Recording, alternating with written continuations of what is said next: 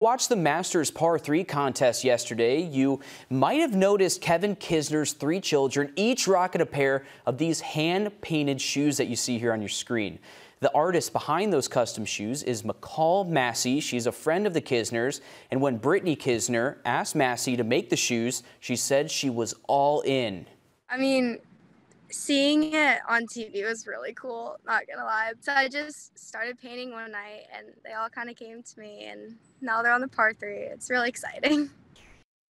And being out at the course, you see so many people with some custom kicks. Massey says that painting shoes and other clothing items became her pastime during the pandemic. The Aiken native is currently studying art at Clemson University and has painted shoes for athletes at the college level as well.